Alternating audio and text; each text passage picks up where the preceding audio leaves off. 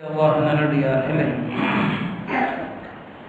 இன்றைக்கு இந்த பூமி பரப்பிலே நடக்கக்கூடிய எல்லா நிகழ்வுகளும் எதுவுமே நமக்கு மகிழ்ச்சியானதாக இல்லை. காரணம் என்ன என்று நாம் யோசிக்கிற போது இன்று நம்மில் ஒவ்வொருவருமே அநியாயக்காரர்களாகவே இருக்கிறோம்.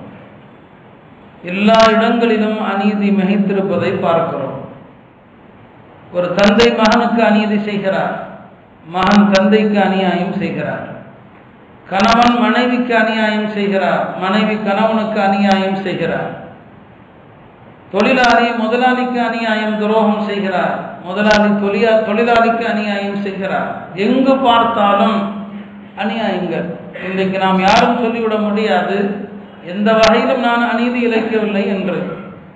ஒவ்வொரு மனிதருமே இப்படி அநீதி இழைக்கிற காரணத்தினாலே அல்லாஹ் தஆலா உலகத்தினுடைய ஆட்சியாளர்களையும் சர்வாதிகாரிகளாக அநியாயக்காரர்களாக அல்லாஹ் ஆக்கி வைத்திருக்கிறார். சில நேரங்களிலே நாம் இப்போது ஃபஜ்ரிலே கூட துவா செய்கிறோம். குனூத்தி நாசிலா என்கிற சோதனை கால துவா ஓதுகிறோம்.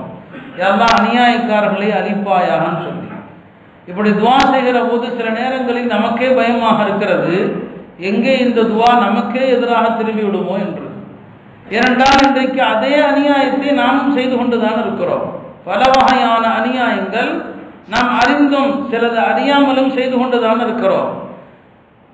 எனவே சில துவாக்கள் செய்வதற்கு கூட அச்சமாக இருக்கிறது. எனவேதான் சில பெரியவர்கள் அநியாயம் செய்யக்கூடிய ஆட்சியாளர்களுக்கு எதிராக துவா செய்வதை கூட விரும்புவது கிடையாது. அவர்களிடத்திலே இந்த அநியாயக்காரர்களுக்கு எதிராக துவா செய்யுங்கள் என்று சொல்லப்பட்டால் அவர்கள் சொல்வது, முதலிலே முஸ்லிம்கள் அவர்கள் செய்கிற அநியாயத்தை நிறுத்தட்டும். இப்போது நாம் ஆட்சியாளர்களுக்கு எதிராக துவா செய்தோம் என்று சொன்னால் அது முஸ்லிம்களுக்கே கூட பாதகமாகி விடலாம். நான் சொல்லுகிற வார்த்தையில எந்த விதமான மிகைப்படுத்துதலும் கிடையாது என்பதை புரிந்து கொள்ள வேண்டும். ஏனென்றால் அந்த அளவுக்கு பல ரூபங்களில் இன்றைக்கு நாமும் அநியாயம் செய்து கொண்டுதான் இருக்கிறோம். இந்த அநியாயங்களுக்கான தண்டனைகளை அல்லாஹ் பல ரூபங்களிலே வெளிப்படுத்தி கொண்டுதான் இருக்கிறான். அல்லாஹ் தஆலா அநியாயக்காரர்களை விட்டு வைப்பது கிடையாது. எனவேதான் நபிமார்களுக்கு அல்லாஹ் அதிகமாக சொன்னது என்னவென்று சொன்னால், உங்களுடைய சமூகத்தை அநியாயத்திலிருந்து எச்சரிக்கை செய்யுங்கள். ஒரு முறை ஹஜ்ரத் மூசா அலைஹிஸ்ஸலாம் அவர்களுக்கு அல்லாஹ் சொன்னான், மூசாவை நீங்கள் உங்கள் சமூகமாகிய பனு இஸ்ரவேலர்களுக்கு சொல்லுங்கள், அவர்கள் ஒருபோதும் அநீதி இழைக்க வேண்டாம், அநீதியின் முடிவிலிருந்து கெட்ட முடிவிலிருந்து அவர்களை எச்சரிக்கை செய்யுங்கள். மூசா அலைஹிஸ்ஸலாம் கேட்டாங்களாம், யா அல்லாஹ், அநீதியினுடைய கெட்ட முடிவு என்றால் என்ன? அல்லாஹ் சொன்னா, ஒரு மனிதன் அநியாயக்காரனாக இருந்தால் அவனுடைய அநீதியின் காரணமாக அவன் குழந்தைகளை அவனுக்கு முன்னால் மரணிக்க செய்து கூட நான் தண்டிப்பேன். ஒரு மனிதன் அநியாயக்காரனாக இருந்தால் அவனுடைய மனைவியை அளவைத்து சோதனையிலே தள்ளி கூட நான் தண்டிப்பேன். ஒரு மனிதன் அநியாயக்காரனாக இருக்கிற போது அவனுடைய கூட்டத்தை விட்டு அவனை பிரித்தும் கூட நான் தண்டிப்பேன். அவர்களுக்கு மத்தியில் குழப்பத்தை, பிரிவை ஏற்படுத்தியும் நான் தண்டிப்பேன். ஒரு மனிதன் அநியாயக்காரனாக இருக்கிற போது அவனுடைய செல்வத்தை அவனிடமிருந்து பிடுங்கி வறுமையை கூட நான் கொடுத்து தண்டிப்பேன். எனவேதான் வாழ்ந்த குடும்பங்கள், செல்வ செழிப்போடு வாழ்ந்த குடும்பங்கள் செல்வத்தை இழந்தது என்று சொன்னால் அவர்கள் எங்கோ செய்த அநியாயம்தான். பெரிய பெரிய வீடுகளிலே வாழ்ந்தவர்கள் குடிசை வீட்டுக்கு வந்து விட்டார்கள் என்று சொன்னால் அவர்கள் எங்கோ செய்த அநியாயம்தான். பல கார் வசதிகளோடு பண செழிப்போடு வாழ்ந்தவர்கள் சாதாரண வாகனம் கூட இல்லாமல் நடந்து செல்லக்கூடிய நிலைக்கு தள்ளப்பட்டார்கள் என்று சொன்னால் அவர்கள் செய்யக்கூடிய அநியாயம்தான். அல்லாஹ் யாருக்கும் அநியாயம் செய்வதில்லை. வலைஸ பிظல்லாமில் அபீத், அல்லாஹ் அநியாயம் செய்வதில்லை. மக்கள் தங்களுக்குத்தானே செய்து கொண்ட அநியாயம். அருமையானவர்களே, அந்த அநியாயத்தின் காரணமாகத்தான் எல்லா வகையிலும் நாமும் சோதிக்கப்படுகிறோம். உலகத்தில் உள்ள எல்லா மக்களும் சோதிக்கப்படுகிறார்கள். முஸ்லிம்களும் அநியாயக்காரர்கள், முஸ்லிம் அல்லாதவர்களும் அநியாயக்காரர்கள். நாம் ஒவ்வொருவருமே அநீதிதான் செய்து கொண்டிருக்கிறோம். வேறொன்றும் அல்ல. தவறான முறையிலே பொருளூட்டுகிறோமே, தவறான முறையிலே சம்பாதிக்கிறோமே, இதைவிட அநீதி என்ன இருக்க முடியும்? நம்மில் எத்தனை பேர் வட்டியிலிருந்து முழுமையாக தூய்மையாக இருக்கிறோம் என்று யாராவது சொல்ல முடியுமா? நான் வட்டியின் பக்கம் தலை வைத்து கூட படுத்தவில்லை. இன்றைக்கு வட்டியிலே சம்பாதித்தவர்கள் ஒரு ஜவுளிக்கடை வைத்து விட்டால் ஒரு மெடிக்கல் வைத்து விட்டால் தங்களுடைய செல்வங்கள் ஹலால் ஆகிறது என்று எண்ணிக்கொண்டிருக்கிறார்கள். இது ஷைத்தான் அவர்களை ஏமாற்றி கொண்டிருக்கிறார். ஒரு மனிதன் வட்டியிலே சம்பாதித்து ஒரு ஹலாலிலே முதலீடு செய்வான் என்று சொன்னால் அந்த ஹலால் அவன் செய்யக்கூடிய ஜவுளிக்கடை வியாபாரமோ அல்லது மருந்து கடை வியாபாரமோ அது எப்போ ஹலால் ஆகும் சொன்னா இவன் அந்த முதலீடு எவ்வளவு போட்டானோ அதை பூரா தர்மம் செஞ்சாதான், வட்டியிலிருந்து எவ்வளவு சம்பாதித்தாரோ அதை பூரா தர்மம் செஞ்சாதான் இது அவனுக்கு ஹலால் ஆகும். இதுதான் சட்டம். நீங்கள் நினைக்கலாம், நீங்கள் ஆலிம்களே கூட அப்படியெல்லாம் மாறியவர்களுக்கும் கூட இருக்கிறீங்கன்னு சொல்லி. எல்லாருமே அநியாயம் செய்யத்தான் செய்யறோம். சமூகத்தில் எல்லாரும் அநியாயம் தெரிந்தோ தெரியாமலோ அநியாயங்கள் செய்கிற காரணத்தினால நம்முடைய துவாக்கள் இந்த முகட்டை தாண்டி செல்வது கிடையாது. எனவே அருமையானவர்களை, எப்போதுமே ஆட்சியாளர்களை திட்டி பிரயோஜனம் கிடையாது. நாம் செய்யக்கூடிய அநியாயங்களை சற்று யோசித்து பார்க்க வேண்டும். பெருமானார் ஸல்லல்லாஹு அலைஹி வஸல்லம் அவர்கள் ஹிஜ்ரி 9ஆம் ஆண்டு ஹஜ்ரத் முஆத் இப்னு ஜபல் என்கிற சஹாபியை யமன் நாட்டுக்கு அனுப்புகிறார்கள். அவர்களை யமனுக்கு அனுப்புகிற நேரத்திலே அவரை குதிரையில ஏறி அமர செய்து ரசூல் ஸல்லல்லாஹு அலைஹி வஸல்லம் அவர்கள் நடந்தே செல்கிறார்கள். உடன் சொன்னார்கள், முஆத் அவர்களே, பெருமானாருக்கு அல்லாஹ் உணர்த்தி விட்டான், உங்களுடைய ஆயுட்காலம் முடிய போகிறது, நெருங்கி விட்டது.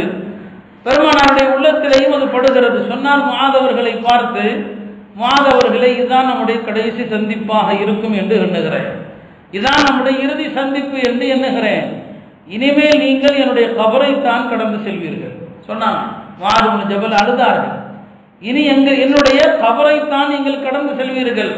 இனி அடுத்து நான் உங்களை சந்திக்க வாய்ப்பு இருப்பதாக தெரியவில்லை, நான் சொல்வதை கேளுங்கள் என்று அவருக்கு நிறைய உபதேசம் செய்யும் போது முக்கியமாக சொன்னார்கள், முஆதை யமன் நாட்டினுடைய அதிகாரியாக செல்கிறீர்கள், இத்தகி தாவத்தல் மதுலூம், அநியாயக்காரர்கள் பாதிக்கப்பட்ட மக்களுடைய பிரார்த்தனையை அஞ்சு கொள்வீராக, பாதிக்கப்பட்டவர்களுடைய பிரார்த்தனையை அல்லாஹ் தஆலா மேகத்துக்கு மேல் உயர்த்தி கொண்டு செல்கிறான்னு சொன்னாங்க.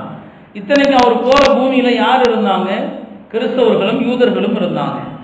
யாருக்கும் அநீதி இழைக்க கூடாது என்பதைத்தான் அங்கே உணர்த்தினார்கள். முஸ்லிமுக்கு மட்டுமல்ல, முஸ்லிம் அல்லாதவனுக்கு அநீதி இழைக்க கூடாது. நீ அநியாயம் செஞ்சா அந்த பாதிக்கப்பட்டவனுடைய துவாவை அல்லாஹ் மேல உயர்த்திடுவான், உன் கதி மோசமா போயிடும். அருமையானவர்களே, எனவே தான் திருக்குர்ஆன் அநீதியை அவ்வளவு எச்சரிக்கிறது. பெருமானார் ஸல்லல்லாஹு அலைஹி வஸல்லம் சொன்னாங்க, இத்தகுல், அநியாயம் செய்வதை அஞ்சு கொள்ளுங்கள், இந்த அநியாயமானது மறுமையிலே இருள்களாக இருக்கும் என்று சொன்னாங்க. எனவேதான் மறுமை நாளில் அல்லாஹ் தஆலா மக்களுக்கு என்ன அறிவிப்பு செய்வான் என்று சொன்னால், அல்லாஹ்வுடைய அறிவிப்பு எப்படி வரும்? லா துல்மல் யௌம், இன்றைய தினம் இங்கே யாருக்கும் அநீதி இழைக்கப்படாது. குர்ஆனுடைய வசனம். மறுமையில் அல்லாஹ்வுடைய அறிவிப்பு என்ன?